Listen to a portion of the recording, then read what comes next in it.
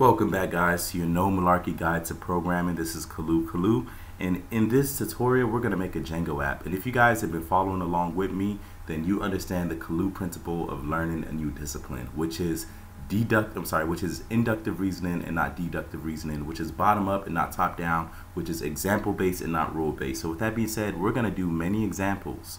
We're going to go through from zero to rendering a template, how you make a Django app. And I want you to repeat these exact same steps before you start asking questions. So again, repeat these exact same steps from beginning to end.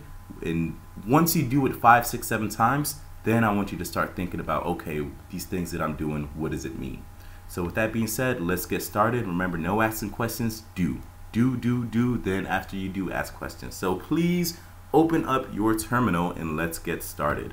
I'm going to open up my terminal. The first thing I'm going to do is try to install, or go ahead and install, Virtual Env.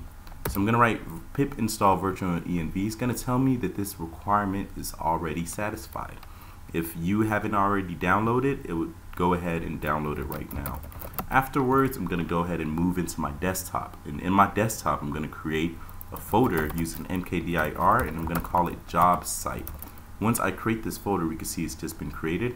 I'm going to go ahead and move into this folder using cd. Inside this folder, I'm going to want to make my virtual environment using the command virtual env space -p. And this -p just says we want to tell it which Python interpreter to use. If you don't understand what this means, just go ahead. It's alright. It's not that important. So I'm going to choose Python 3. And then we can write the name of our virtual environment. So we're going to call this job site underscore VENV to stand for virtual environment. We're going to hit enter, and our virtual environment is going to start being made. After this is made, we can go ahead and safely pip install Django. The reason we want to use a virtual environment is because we don't want to install many different Python packages in our main computer. We want to isolate where we install Python packages. That way they don't conflict with further installations or different versions that we may have in our computer.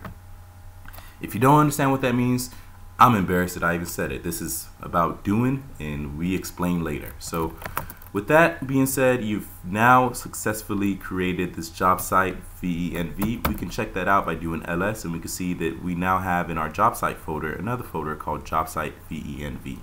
So we can now activate our virtual environment by typing source jobs underscore site underscore VENV /bin/activate, and you can see that our virtual environment is now activated.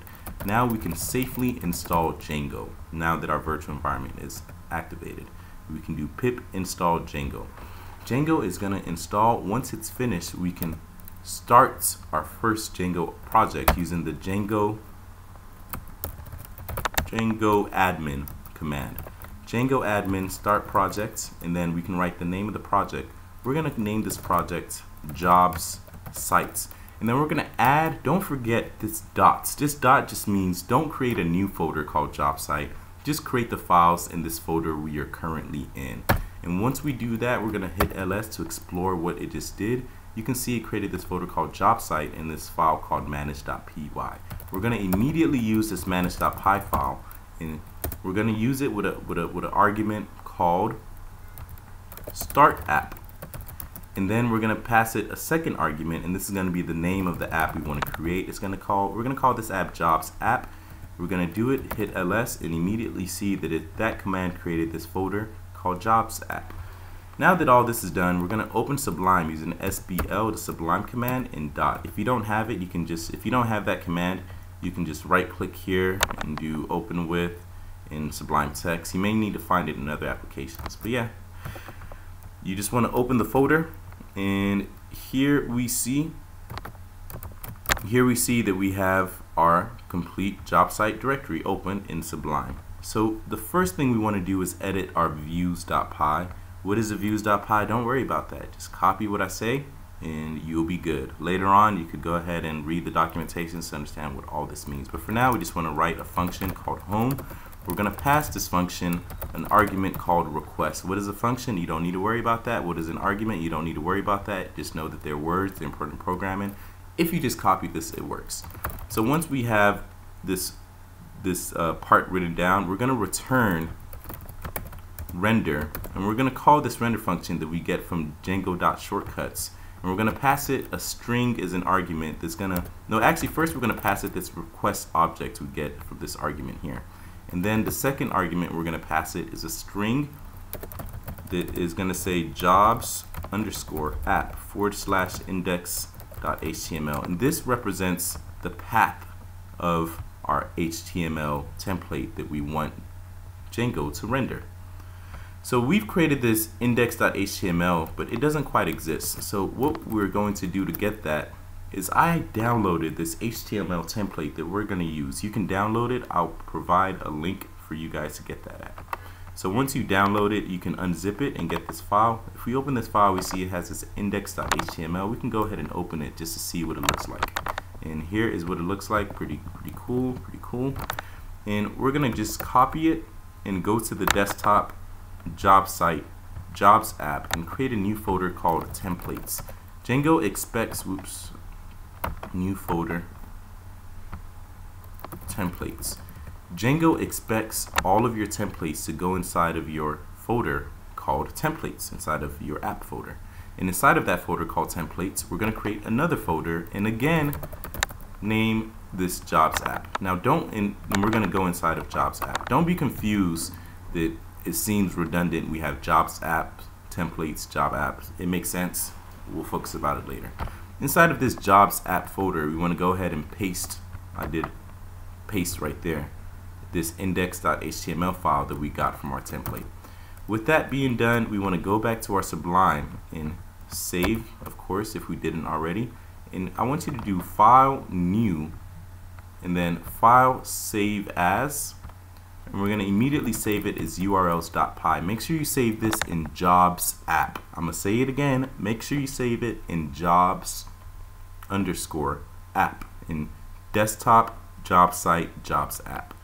And the reason I say that because in desktop job sites, there's another urls.py. You don't want to confuse it with your desktop job site jobs app urls.py that you're creating now.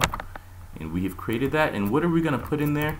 To get that information, we're going to go to the official Django documentation right here on this webpage, writing your first Django app, part 1. And we're going to scroll about halfway down and we're going to see write in your first view, pose/views.py. We're going to copy that. I'm sorry. We're going to copy this pose/urls.py. And we're going to make sure that we copy this and not the my site/urls.py. So once we have that, I'm going to paste this into our newly created urls.py. I'm going to change this to views.home because in our views we want to call this home function right here that we import from views. And I'm going to change this name to home, although this could be anything that you want. But let's call it home to keep it the same as what we call the function. With that being done, we want to immediately open our job site urls.py. And in line number 16, we want to add this include import. And then I'm going to copy this line and then paste it right here. I'm going to erase the admin and the /, erase this right here, and write include. I'm going to call this function and pass it a string that represents jobs underscore sites.urls to tell it that we want to include the URLs. I'm sorry, it should be jobs app. To tell it that we want to include the URLs found inside of our jobs app. So after that, I'm saving. I'm continually hitting Control S, by the way, to save. You can tell if it's unsaved, here is gray. If it's saved, then it is no longer gray. That is if you're using Sublime. So now that that is saved, we want to go to settings.py, and then on line 37 in installed apps, I'm going to install our jobs app. And then I'm going to go back to my terminal and run python manage.py run server. This is going to open a Django development server. We can open the link here and we will see we've successfully rendered our first template. Now you're going to wonder, hold on, Kalu, why does our template not look as beautiful as this template? That's because Django still does not know about our static files. We only got that index.html file.